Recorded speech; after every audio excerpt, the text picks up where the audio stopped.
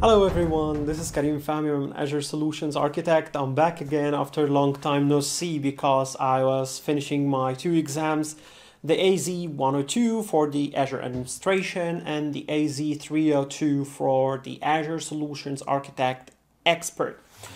I don't want to talk about them because they were really tough, especially the 302 because it contains labs, and frankly speaking I failed in it and I repeated again till I achieved it, and it was really tough. So let's postpone this conversation about it. So today we're gonna talk about the Azure Virtual Machine scale sets. So this is a very important feature. I mean, this is a very important capability in Azure that you can use in order to scale out or scale in and save your money if you have peak times using your application, like there is hits in something. I'm talking about the infrastructure. I'm not talking about the platform as a service. Okay, so because platform as a service is a different story. We are talking about the app services, web apps and stuff like this. No, I'm talking about infrastructure as a service with all the people, the data center, the security teams that are concerned to host their stuff on infrastructure as a service, not hosting it onto platform as a service. Each company has its own policies and own regulations, so we have to respect this. In order to achieve this, so let's talk about what is the Azure Virtual Machine scale sets. So imagine with me that you have here on Azure, so you have one virtual machine, and then this virtual machine is having application and have a lot of hits at the same time, and there is not enough CPU. So you have different things. So you can increase the size of the machine, okay, or increase the instance, and it depends on the application. We're gonna talk about this, if the application is stateless or stateful. So the Azure Virtual Machine scale set, let's talk about this, that it creates a multiple instance for the same instance that you have. So you have instance A1, then A2, A3, A4. So it create a multiple instance with the same everything that it has been installed, that has been installed on the first instance, so it can serve the application. So before we talk about this as an infrastructure, we are not software developers, we are not developers, we don't have any idea about how the application works, and we have to understand how the application works in order to use the Azure Virtual Machine skill sets. Software engineer guys and developers will understand what I'm going to talk about. Maybe the infrastructure, not so much, unless the people who did migrations, they will understand. Application can be stateful or stateless. So what does it mean, stateful? Stateful, in brief, it's like the application itself, the application server, have session variables or have something that is related to the customer in the meantime. Okay, so if it's dealing with it, so it's being storing the status of whatever the login status or the cart that is buying through or whatever the items. So if this server is down and another server is up, and the company just redirected the request of the customer to this server, so he won't find anything and he will log in again and he will add his stuff to the cart and then go to the database in the backend and stuff like this. Okay, so what is stateless? Stateless means that the application server doesn't contain anything related to the meantime that is the user using now, like session variable or the cart that is adding his items is being stored into the database at the end, not on the application server. So if we have this application server here and another application server, and this application server is down and it failed over to another application server, server number 2, for example, the customer will be redirected to the new server and he will find his items because it's not related to the server. It is being stored in the database. But take care, in this model, there will be a cost in the back end because there is a lot of traffic between the application server and the database. Depends on the whole situation that you are using. So now, if you are using the Azure Virtual Machine scale set with the stateful, it won't work because there is a lot of hits on the server and it's expand to another server and another server and another server.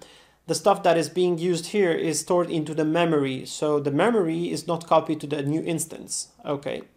If you are using stateless, so stateless will be very useful case with the virtual machine skill sets. If you are using batch processing, if you are using stateless application, so it will be useful because the status of the user login, for example, or the card that is adding or whatever the application depends on the server, won't be stored in the memory, but it's going to be stored into the database.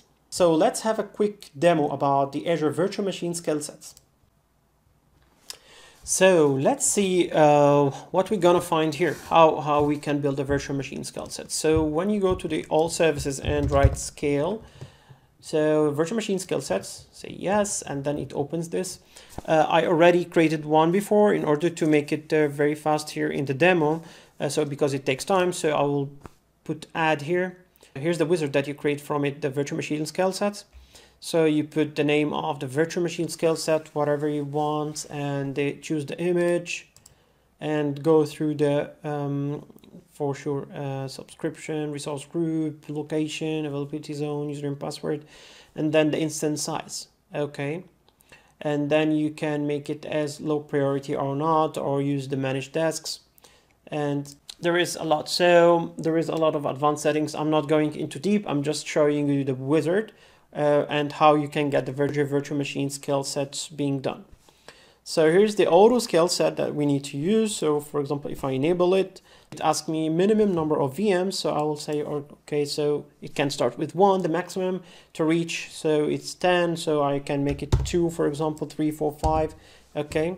I'll make it 2, for example, and then the threshold. It says here that the CPU usage percentage for triggering the scale out and scale. It checked the CPU if it is utilized more than 75%.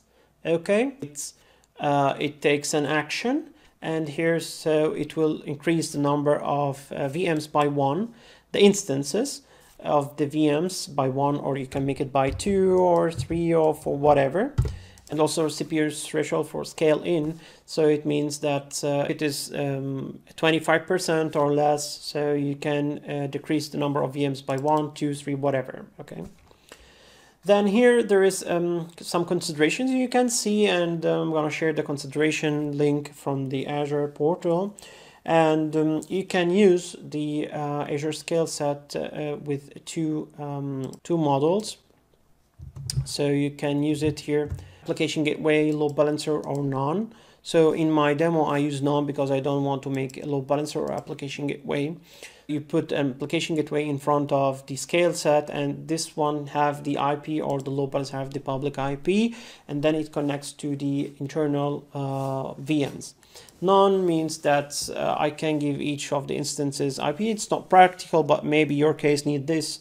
It depends on how you are designing your solution. I'm just giving you the features that Azure have.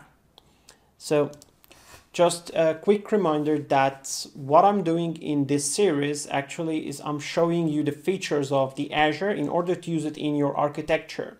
So in order to be a good architect in Azure, you have to understand the features of Azure so you can use the tools. It's like that you have two cars, one very old car, but you know everything in it, and a very new car, and you don't know anything. So, and when you ride both, you can have the same speed because you don't know the features of this new car. It's the same as the legacy systems and the new systems on Azure. So you have to understand the features in order to go fast and have the most benefits from it. Okay, so for sure there's virtual network. So you are doing your virtual network here, configuring it, public IP address per instance, off, on, okay. Then create, and after it's created, so you get something like this. So I press here and you will find I'm not starting it. So when I start this, so it will start my virtual machine, and then I put here in the scaling, okay, metrics here. So I put two rules. So if you want to add a rule here, so this is the scale out rule, scale in rule. So you say scale out when. So I see metric time average, metric name is percentage CPU, okay. And I mentioned here that if it is greater or equal to 50, and for sure the duration time is 5 minutes in order to take care. These 5 minutes are not your 5 minutes, but it is the Azure 5 minutes. So there is like a hidden scheduler here in Azure that like a frequency checking every 5 minutes. How is it? And then it calculates the average and take an action or do not take an action. Okay, so this don't try like, so in my demo here I have like a CPU stress action. So I increase the CPU utilization on the virtual machine. So once you start this action, it doesn't mean you count 5 minutes, okay? It depends on the 5 minutes that the Azure is calculating, not your 5 minutes. Okay, so this is the scale out rule. The same for the scale in. I make it if the average is of the CPU is less than 40%, so decrease by 1. And I have the instances, 1 instance, and I have the maximum instance that can reach is 2 instances because I don't have enough quota here. Okay, then, and the default is 1 instance, so the default is 1. Okay, so now it is running. Let's see here, these are our instances. So I'm opening, so now the instance is running. So let's access the instance and see what is inside there. Okay, so this is my public IP address. Let me check here. And I'm gonna connect. Okay.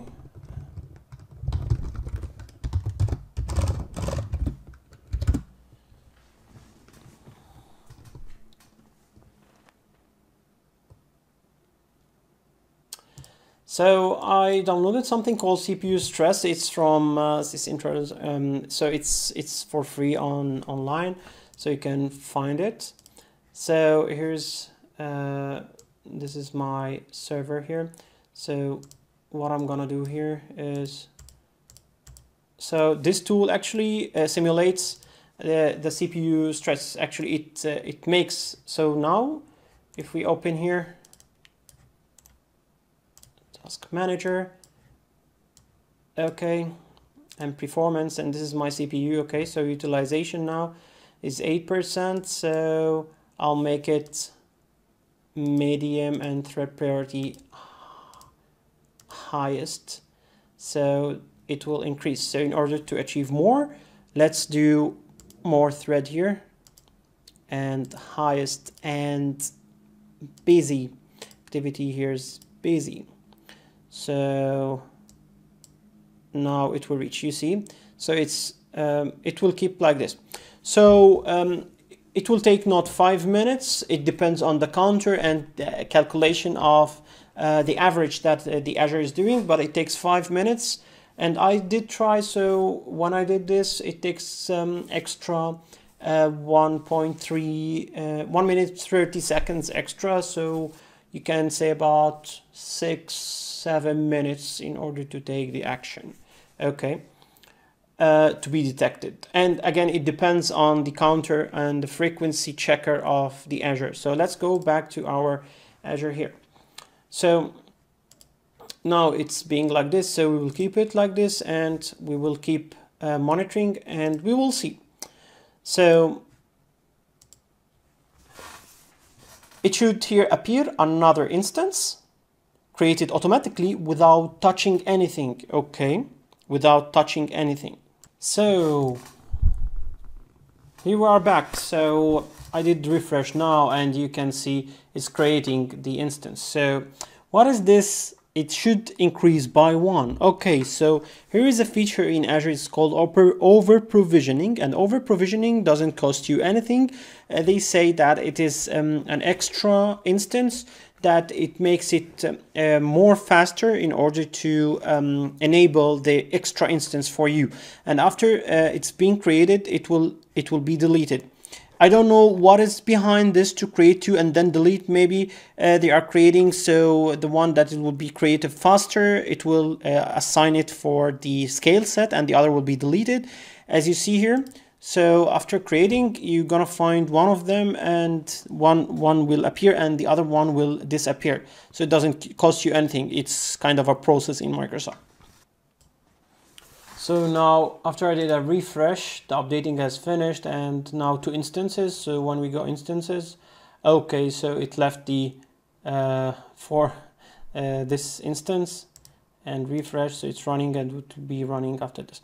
So it deleted the extra one. So this is the process of creating the Azure Virtual Machine skill set. So let's wrap this up. So this was a quick demo about the virtual machine skill set, and if we remove the stress from the server and it calms down below the 40%, it will delete an instance. There is a lot of consideration and stuff like this about the virtual machine skill set. We have to read about it, and I will share the link down there, and I will write about it in my blog this week. And I hope you enjoyed the demo. Thank you for watching. Have a nice week, and I hope you enjoyed the video. Wait for more. Keep positive. Stay tuned. Goodbye.